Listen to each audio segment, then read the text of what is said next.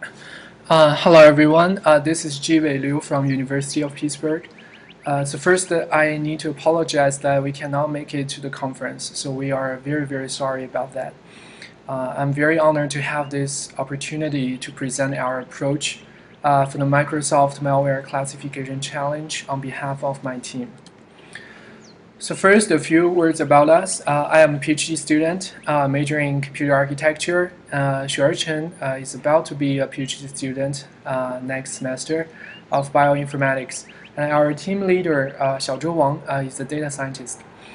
Before this challenge, we have zero background of malware classification, so we think we are really, really lucky.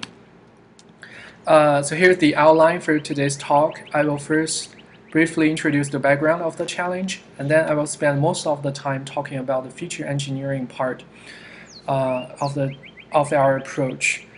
And then I will discuss the modeling part, and at last I will conclude the talk. Okay, so in this challenge, we're given 10,000 malwares in the training set and test set each. So there are 9 classes of malwares. The total data size is huge, so it's about to be 5 gigabytes. So for each malware, we are given 2 types of files. So the bytes file, which is shown here, basically each line starts with an address followed by a sequence of bytes.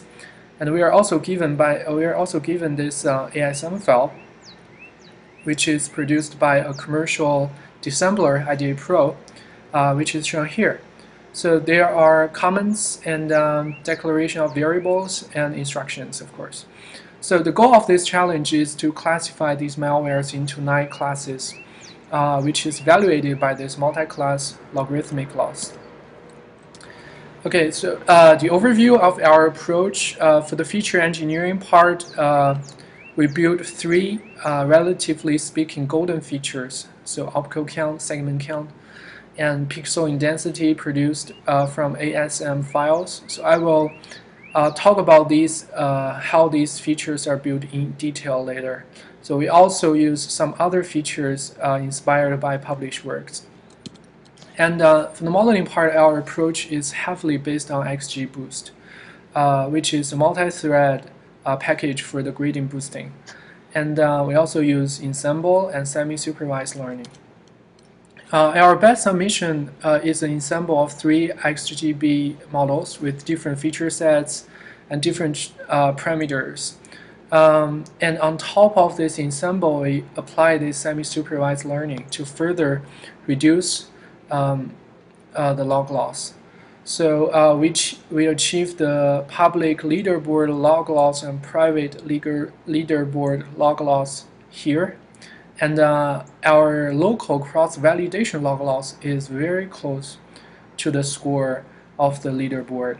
So because we don't have the true labels of the test set, so we can only evaluate the accuracy of the model locally, so which is shown here. So we achieve 99.83% accuracy in the cross-validation. So the general methodology of our approach is very simple. So because we don't have much background in this field, so we just try a lot of things in the feature engineering part and in the modeling part based on published works or our intuitions and observations, and we just use cross-validation to guide us to build our models, because we find cross-validation is really, really stable, reliable, and precise in this case. So specifically for the feature engineering part, after we create features, we apply this random forest feature selection stage, because in most cases the feature sets is very sparse and has very large dimensionality. So that's why we need this feature selection stage to make the feature set denser. And of course, we use cross-validation to make the final choice, so which feature sets to keep for our models. So here is the first golden features of our model, so the opcode n-gram features. So as shown here, it's a snippet of the ASM file. So basically, each line starts with the keyword indicating the segment type, and followed by an address and several bytes and opcodes and operands. So we are interested in the opcode because it is actually instructions which defines the behavior of the malware. So that's why we want to build n-gram features based on this opcode. So we use a very simple criterion to define what is an opcode candidate. So it is that we just use the first tokens in the line that is not a bytes. So it's a very coercive criterion, but at the same time, this approach doesn't rely on any external resource or domain knowledge. So it's completely self-contained to extract the interesting opcode. So the idea is based on the a priori algorithm, which was originally used to select the frequent n item sets. So, however, the idea is very similar. So the general idea is, if we want to generate k plus 1 frequent item set, we need to first have a k plus 1 candidate set. And this k plus 1 candidate set should be built on top of k frequent item sets. So in our case, if we want to build n-gram features based on, if we want to build n plus 1 gram features based on the n-gram features, so that n-gram features has to be frequent itself. So so our approach is based on this idea. So specifically, we select the 1 gram opcode. So what is the base for our n-gram feature generation? So the criterion we come up with is the opcode has to appear more than 200 times in at least one file. So it has to be at least frequent in at least one file. So that's very simple. And a thing we did when we select this 1 gram feature is we detect we didn't follow the natural order of the instructions. So we detect the forever loop, so which is defined by the unconditional jump instructions such as JMP or JA. So if the opcode lives within this loop, we multiply its count by 10.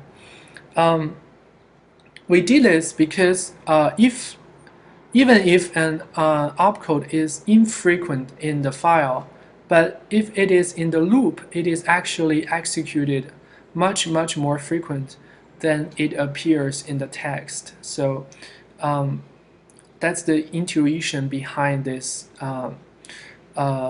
approach. So in this way, we have selected 165 opcodes in the end for the entire training data set. So based on this 1 gram feature, we can further build 2 grams, 3 grams, and 4 grams.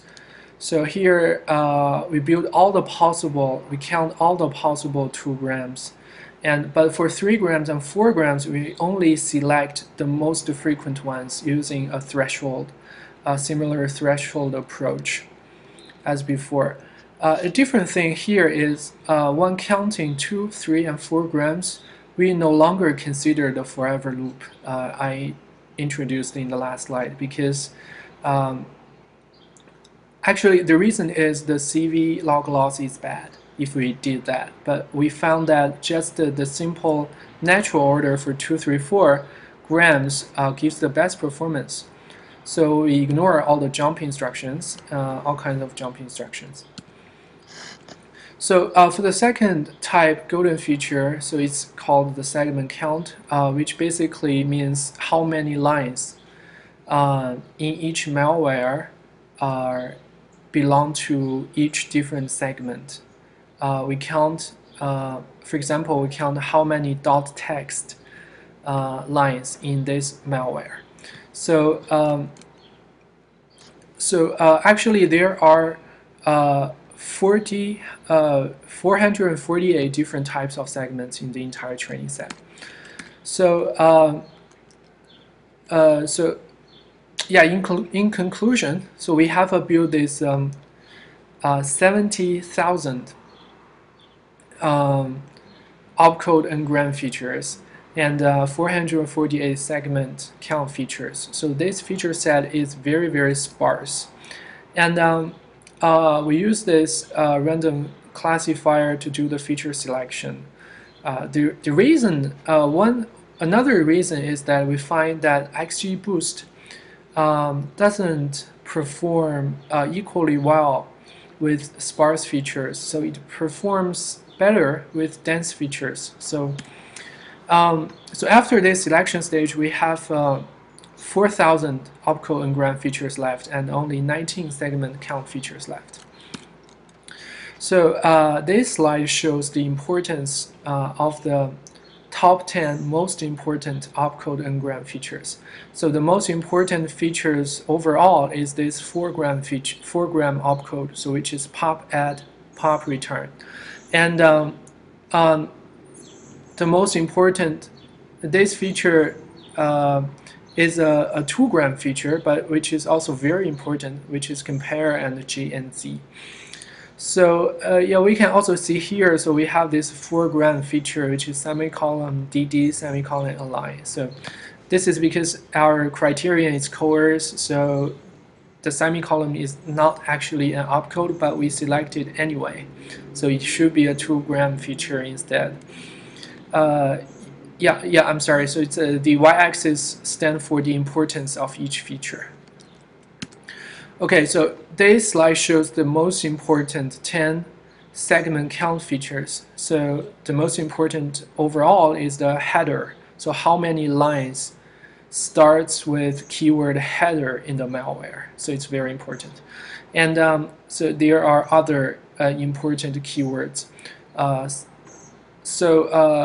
We don't actually understand what each keyword means because we don't have this domain knowledge. However, we found that it is okay to not know about that. So this approach is completely data driven. So it's we don't really need to know that. So yeah, but yeah, of course I agree that to understand why it is important, we need to know what each keyword means. So the last golden feature, the ASM file pixel intensity feature, is a very interesting one.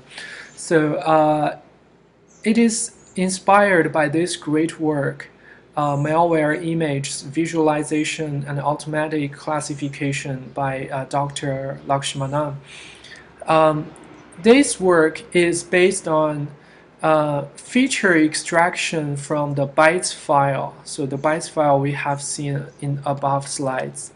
However, our idea, which is I think new, is we extract features from the ASM text file.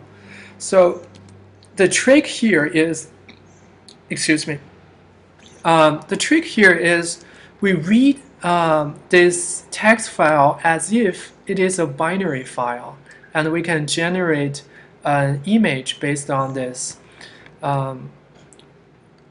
So for example, so here is the original image generated from the bytes file, and here is the image from the ASM file of the same malware. So obviously they are very different. So all the patterns in the bytes files are gone in the ASM file, but if you look at it closely, I think you could see there are actually subtle texture patterns in the ASM file.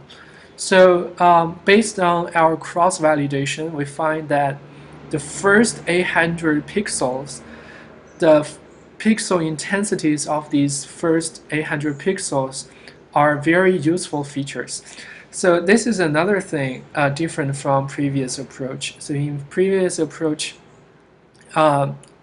image processing techniques such as segmentation and Gabor filtering and so on are applied to the image to extract the features. So we actually try the same thing here.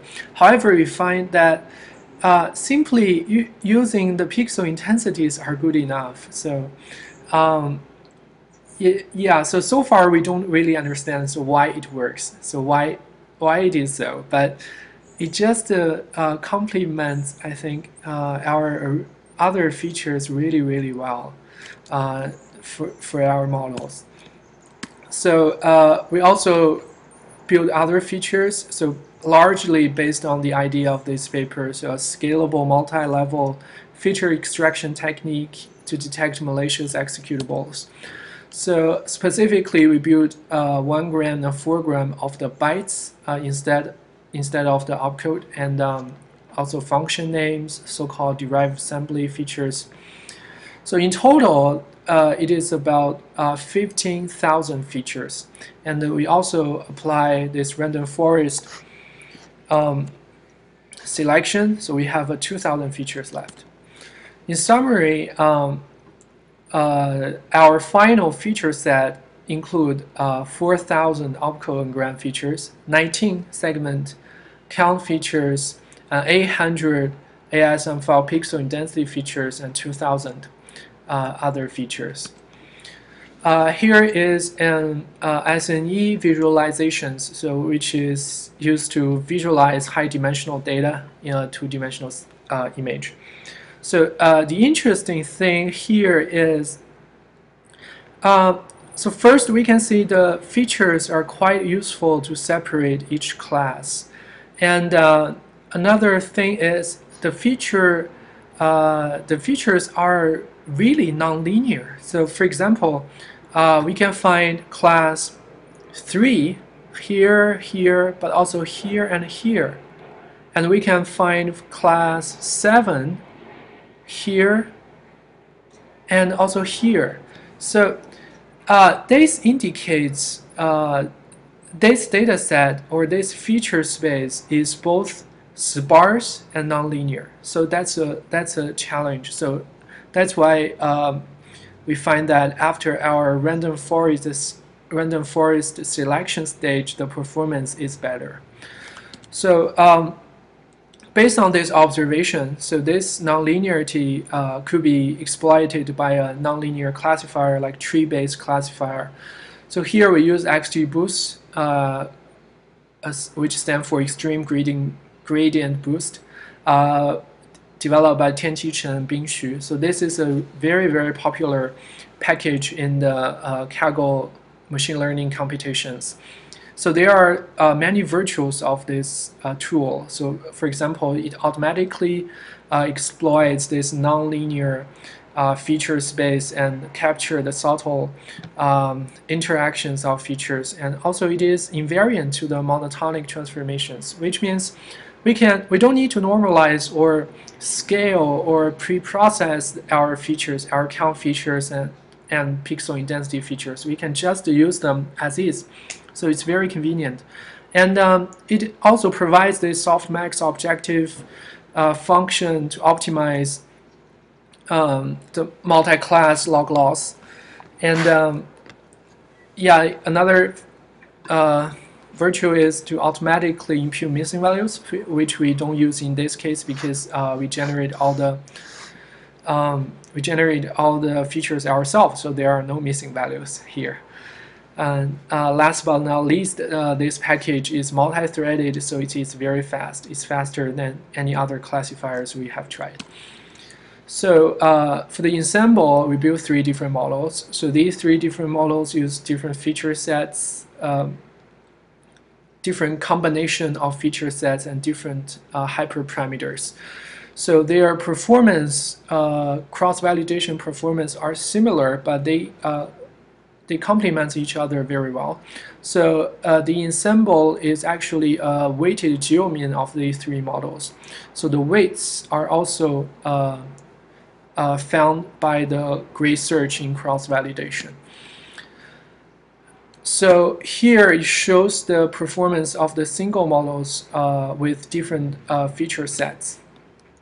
We start with this n-gram opcode features. So we achieve cross-validation and public leaderboard log loss of 0.014 and private leaderboard 0.01. If we add this segment count features, so the log loss is reduced greatly. So this is very interesting because if you remember, there are only 19 segment features in the end, but there are 4,000 opcode features. But adding these 19 features can reduce the log loss by 0.005 or roughly. So it's a very huge reduction. And if we apply, I'm very sorry. So this third group is supposed to be opcode plus segment plus pixel in density. I'm very sorry about that. It should be. It is not the legend is not showing well here. So this third one, I will write. Okay, all right. So it's this third one is plus pixel.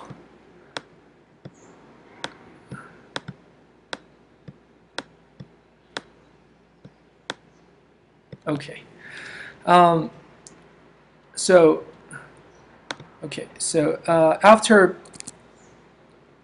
So after adding this 800 pixel intensity features, we can further reduce the log loss. So it's also to a significant amount.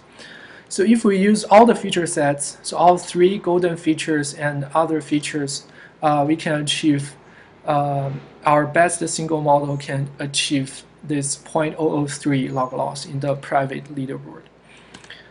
So here's the confusion matrix of our best single model, so which use all the 3 golden features and all the other features. So the column names are stand for predicted class, and the row names stand for, row names stand for actual class. And so the diagonal cells stand for the number of instances that are correctly classified, and all the other cells, the number in all the other cells stand for the instances that are misclassified. So first, we can see that for class 1, 3, 4, and class 7, actually our model achieved 100% accuracy. So there's no misclassification for these 4 classes. And for class 8 and 9, so we have the most misclassification here. So it's so there are 5 instances from class 9 is misclassified to be class 8. So in the later part of the computation, so we find that this prediction accuracy is pretty much fixed, so we can do nothing to change it. So our focus shifted to reduce log loss without being able to improve accuracy.